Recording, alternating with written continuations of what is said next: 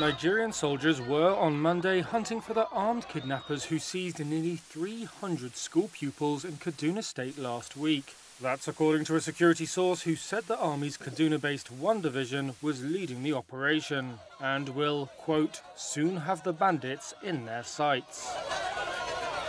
The soldiers are backed by local police, the intelligence agency and the Air Force, the source added, as well as the Kaduna State Vigilance Service.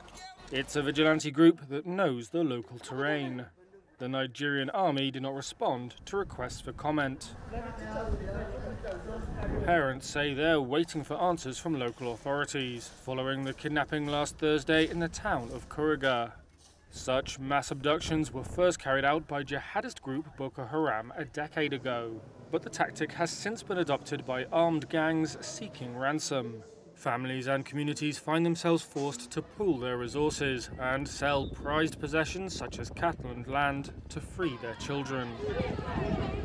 Security analysts say President Bola Tinubu has yet to lay out a clear policy on how he intends to make Nigeria safer.